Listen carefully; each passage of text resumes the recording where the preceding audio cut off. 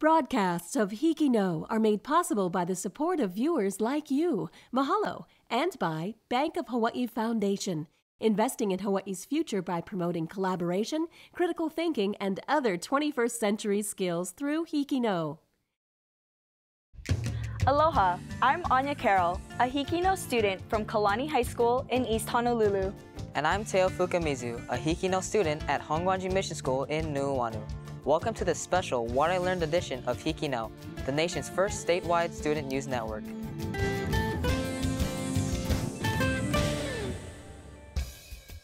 I'm sure you've all heard some version of the saying, the journey is more important than the destination.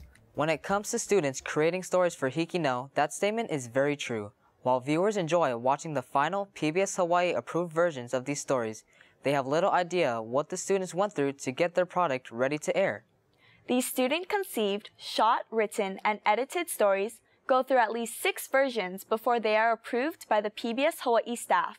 In some cases, there have been as many as 20 drafts. Through this method of learning by redoing, we gain important skills that prepare us for the real world. Skills like teamwork, the ability to collaborate, critical thinking, and creative problem solving. To illustrate how this works, we will be presenting 4 HIKI NŌ stories, each followed by a short mini-documentary about what the students learned from the experience of creating their story. Our first case study is something I was very proud to be a part of. Kalani High School story about an innovative, made by students for students workspace. After the story, you'll find out that my partner and I learned a lot more than just how to shoot and edit video. In 2014, 3 high school students saw a need in the community. That's when the Canvas was created.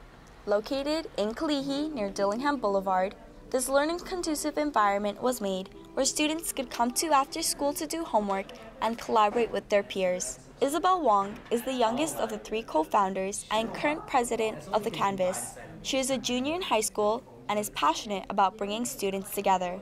One of the main goals of the Canvas is to build this student community, and so one of the things I want or I'm passionate about is seeing students, regardless of their high school, regardless of where they come from, where they are in their life, they're all able to come together, collaborate, work together, and be able to empathize with each other and hold discussions and really understand each other, not just as other people, but really as friends in one collective community. The Canvas is run by a team of 8 student directors, including myself. We are basically in charge of doing everything, including events, day-to-day activities, and even budgeting. The Canvas was not only thought of by students, but also customized by teens from different high schools, such as Farrington, Kalani, and Punahou, who all came together to make the space uniquely theirs. This space started out kind of bare, white walls, carpet flooring, and when we talked to students, they were like, I wouldn't really want to go there to do work. So one of the things we realized was we really needed to give the space a makeover. So we had this wood wall behind us was created by a high school student from Moanalua. We painted all the walls, we ripped out the carpet, and we painted the floor. We painted the whiteboard walls and the chalkboard walls, and basically everything in this space that we wanted to have in our space was created by students. The Canvas is a federally recognized nonprofit organization. Corporate and nonprofit sponsors, fundraising, and parental support all contribute to running the Canvas. One of the great things about the Canvas is it allows you to discover what it is you're passionate about, and so I'm still, here and working to find what that is, so when I am ready to go and try something new, I know what that is. As for the Canvas, their future plans are to develop new programs and workshops that anyone can attend, and continue helping students have an engaging workspace where they can make new friends and discover their life goals. If you'd like to learn more about the Canvas, you can go to thecanvashi.org or follow them on Facebook, Instagram, and Twitter at thecanvashi. This is Anya Carroll from Kalani High School for HIKI NŌ. I was the co-writer and co-editor in Kalani High School's story about the Canvas. I was the co-writer and the co-editor on Kalani High School's story, The Canvas. The Canvas is supposed to be a nonprofit organization that gives students a place to come to after school. We came up with the idea because I'm on the Canvas's team. I think it's really difficult to do a story on something that you're deeply involved in because you see it from the perspective of a person that already knows the backstory and already knows the background information. And so you automatically kind of assume that other people also know that same amount of information that you do and work on the story from that kind of a perspective. In the HIKI NŌ process of creating our video, The Canvas, when we first sent out our rough draft to Lurleen, our mentor, she gave us several comments to go back and fix it.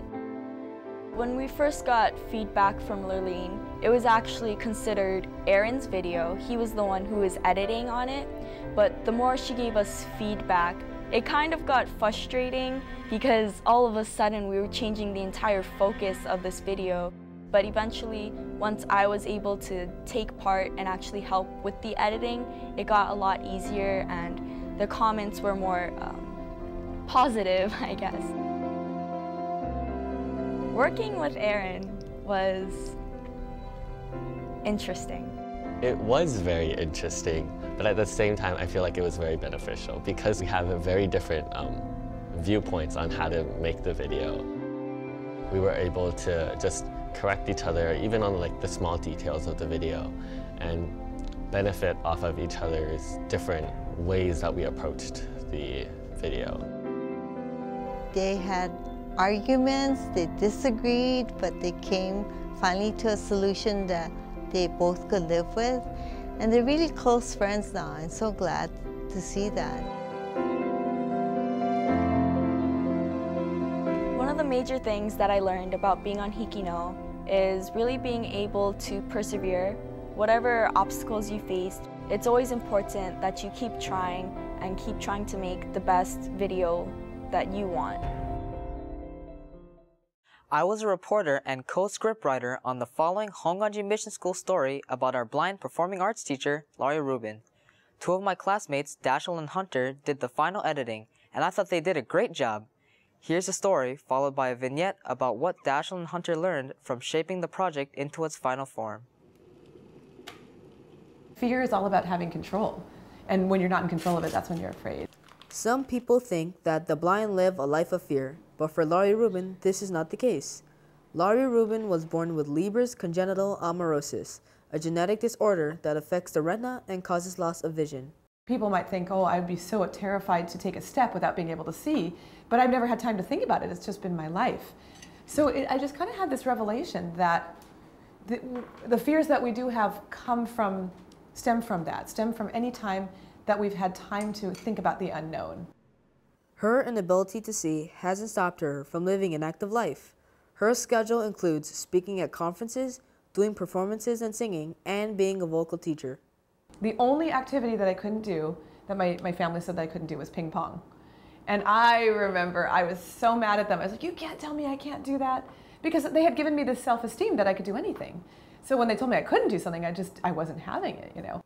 As a result of this self-esteem, she was able to accomplish many things, one of them being writing a memoir. So my book is called Do You Dream in Color? Insights from a Girl Without Sight. And it's really about it takes readers on a journey through my life, because I realize one of the things that people want to know is they want to know how I do everyday stuff.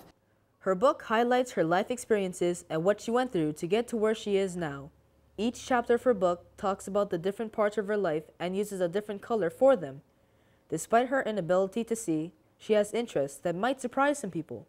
I love making jewelry. I really enjoy playing around with makeup. I love clothes because you can feel textures. And I've always told people, I don't necessarily think that blindness is associated with vision per se. Like, I think if you have a visual, creative mind, it will manifest itself no matter whether you're blind or sighted. Laurie Rubin has taken these words to heart. As a mezzo-soprano opera singer, her list of accomplishments include working with singer-songwriter Kenny Loggins and performing at the White House.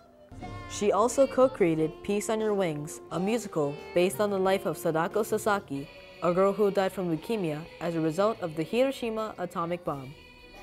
It's really amazing to see something that when you're in your pajamas at 3 in the morning just writing something down on a computer, how that can come to life on stage, and then more emotionally, and seeing everybody get involved, the students, the parents, the audience, other people who have investment in the story.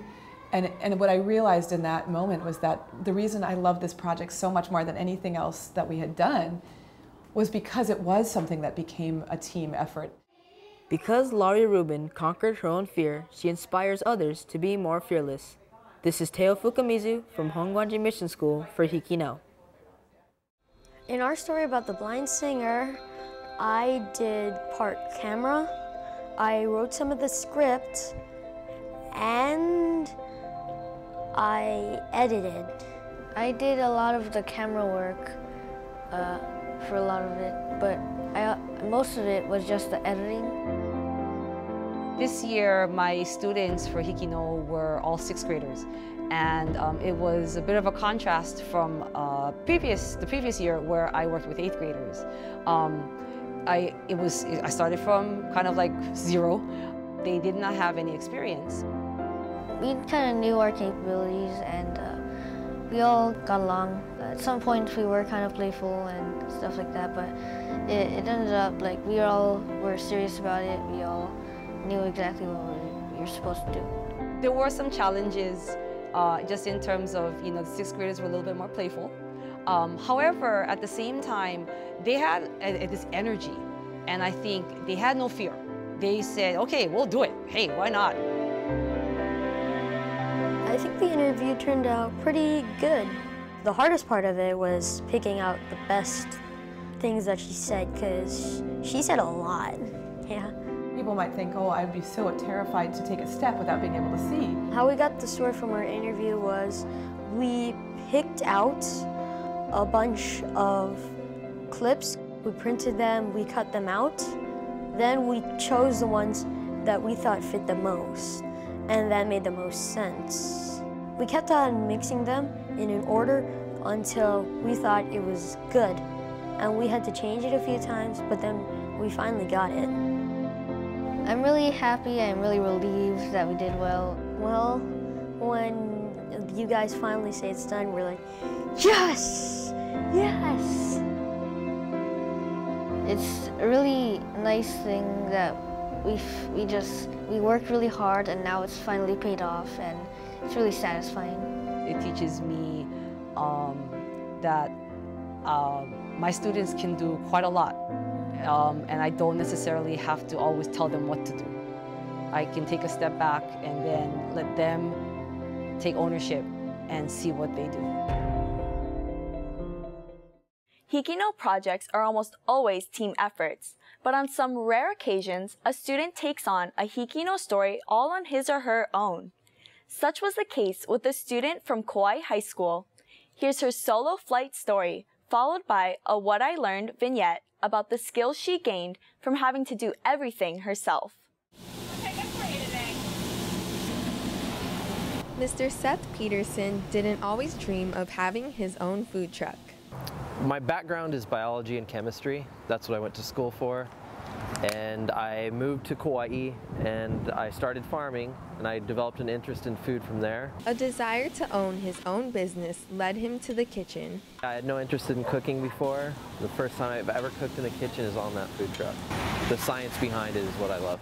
Mr. Peterson used his love of science and good food to develop Kickshaw's unique flavors. My food truck is gourmet diner food is what we call it. Everything we do is made from scratch and takes a long time to prepare. The burger that we do is 20 hours. It's a salting process, curing process. So we do a lot of things like that, which among other food trucks, it's unheard of, and not many restaurants take that much time. It's usually all about the dollar. We are all about the ingredients and having fun doing it. For the Petersons, it's also about running the business as a family. Customer service industry is interesting. The experience of it, though, I just love it. I'm able to work with my wife. Our baby's with us every day, too. We have a 1-year-old, and to be able to work and be with the kid is just awesome. Mr. Peterson says his newfound passion for cooking helped him create the recipe to success. If you're in it for the money, it's probably not going to work out for you. And you need a product that's truly unique to be successful, because anybody can go get a taco at any of the food trucks around. But if you have something truly unique, you're going to be very successful at it. Kicksaw's traveling kitchen proves that success is a journey, not a destination. And I love it. This is Liana Theskin from Kauai High for HIKI NŌ. For the Kauai High School story, it was called The Food Truck Owner, and I was the editor, producer, director, and filmer. It was a solo project, and what I see as her learning the most is maybe balancing time, a little more thought in the pre-production and planning, because she did everything herself. The challenges of doing this story all by myself was it was a lot of back and forth. For instance, I had to set up the camera myself for the interview, and I would have to check in to make sure the audio is okay. But working by myself, I definitely had to have a complete open mind and really channel my inner creativity to really get the story out. With the HIKI NŌ mentoring process, I was given feedback and comments regarding my story and how I could improve upon it. The feedback I got from Terry was to focus my story more about the food truck itself, and that's what helped me change my story. For a lot of students, oftentimes they don't take the feedback well, you know, because they have this attitude that, okay, I'm done with it, I've turned it in. But as for Liana, she has a really good attitude. I thought of it as an opportunity to improve. At first it was a little tedious because I would have to change my writing style and kind of get out of the comfort zone and try something new. But in the end, it was all worth it. Do you understand what she's saying? Yeah, so I used 2 different mics, one for the interview and one for B-roll. So there's 2 different sounds. Once the story clicks, there's still a lot of details and fine-tuning that needs to be done. And they're all little things, but in the end, they all add up to make a great story. You know, there's a reason for learning more and improving on the quality of what they produce, because it is for an actual audience. It's not just something that gets written down on paper and turned in and that's about it. You know, it's not, it takes the measurement of their learning to a much higher level. Some HIKI NŌ stories are drawn from the life of one of the students on the production team.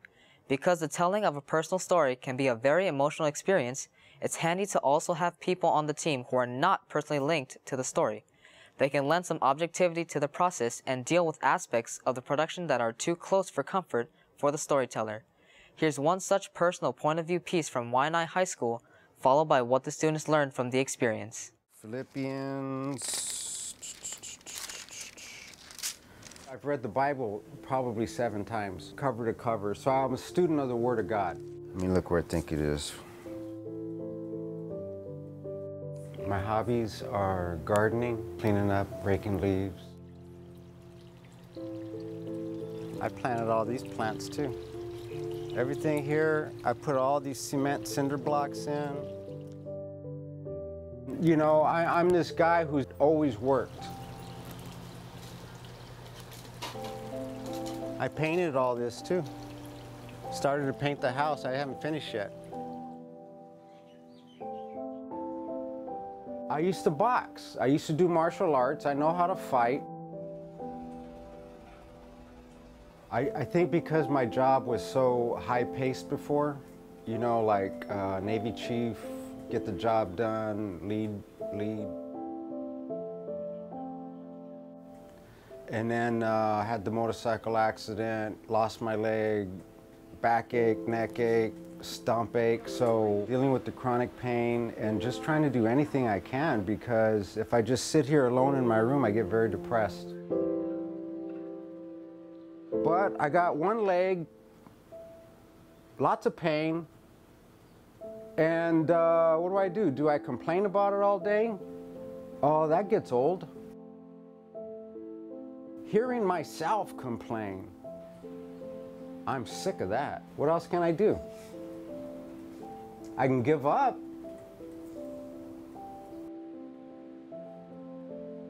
I know that whenever the fiery darts come about like, oh, I wish I was never born, crap like that, they don't last long. There's something inside me that says, I'm gonna fight today.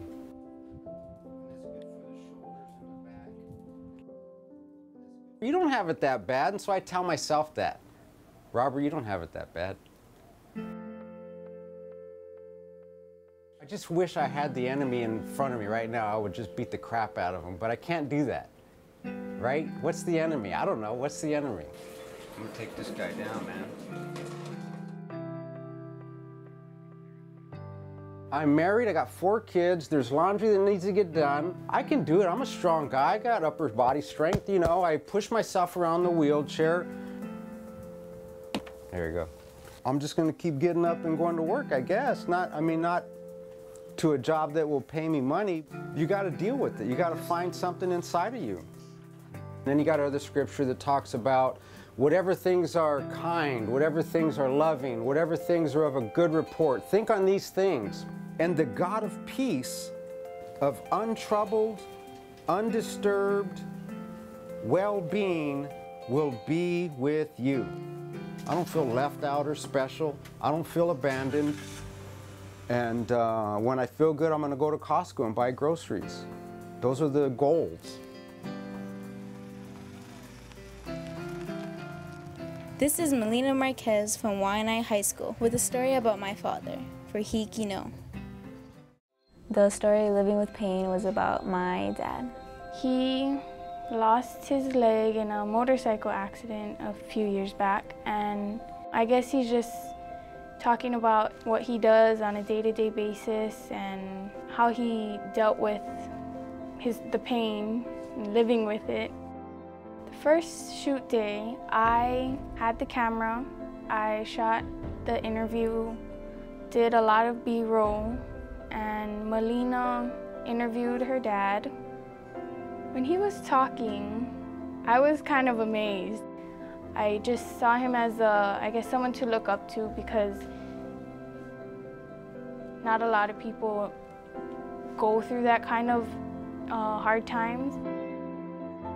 So Shauna transcribed it, and then together we just looked at like what hit us, I guess, like powerful sound bites, and we just highlighted it, grabbed it, and pulled it down, and then we just tried to arrange them in some kind of way that it told a story.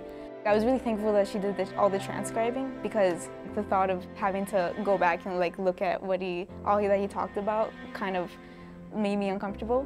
So I was really glad that I had someone that could, I guess, help me through that type of journey. I knew that Melina was going to be emotional, and I would be too, because her dad is telling his story of what happened that changed all their lives. I was glad to have helped her through this time, because I would need someone there for me if the roles were reversed. I think doing this story changed my relationship with my dad, because ever since, like, right after I did the story, I just felt like I was able to talk to him just about anything, and I would just come and talk to him sometimes, and then, like, it would just feel normal, I guess. A little more normal than how it used to before that. I think Melina needed to get this story done because she wanted to show other people that the hard times aren't gonna last forever, and that I think she just wanted to get her story and her father's story out there. We hope you've enjoyed watching these HIKI NŌ What I Learned case studies as much as we've enjoyed presenting them to you. They're living proof that, when it comes to HIKI NŌ, the journey is every bit as important as the destination. We leave you now with a What I Learned vignette from Volcano School of Arts and Sciences on Hawaii Island. It reveals how a student learned through her HIKI NŌ experience that she really enjoys teaching her peers. Until next time, ahui ho kako. In the story of Dina Kegler, I was the editor, and producer. I basically helped with all of the fields. We basically wanted to give some recognition to the people that were involved in this school, because the school can do many great things because of the science curriculum and the art curriculum. When we went to the lava from the video, and I was like literally this close from it, it was like burning hot. And usually kids from other schools won't be able to do this because they don't live near, like literally a mile away from like an active volcano, and they won't get this opportunity because they're like far away. Well, I think the purpose of having HIKI NŌ is to tell those stories, because not everybody can be everywhere at once, right? And these experiences do matter because they're impacting kids on their lives. They're showing the kids what they can do. I just thought it was extraordinary how this one thing just turned into completely something else. And knowing that you did that and your team did that, it's just amazing knowing like we did that. To see it progress was like a child being born, like your baby becoming like a teenager, becoming 18. Well, I'm older than most of my teammates and peers, so I kind of let them depend on me. And I like that because I can teach them. I think Jade, who happens to be my daughter, exhibited personal growth, and her ability to guide others and the enjoyment that she found from that was something really incredible for me to see. I can show them what jump cuts are or how to duck and just transitions and just basically how to tell a story properly. It has been truly empowering for everyone involved.